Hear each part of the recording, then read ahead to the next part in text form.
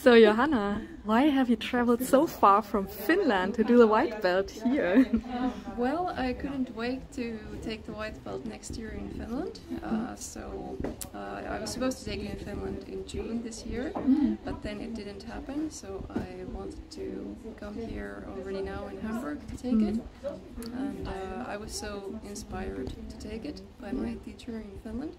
And I got to know Nia only in the beginning of this year, so it's still very new to me. But I knew that there is something there which I wanted to explore more. So it's just a calling. My intuition said that, okay, I have to do it now. Wow.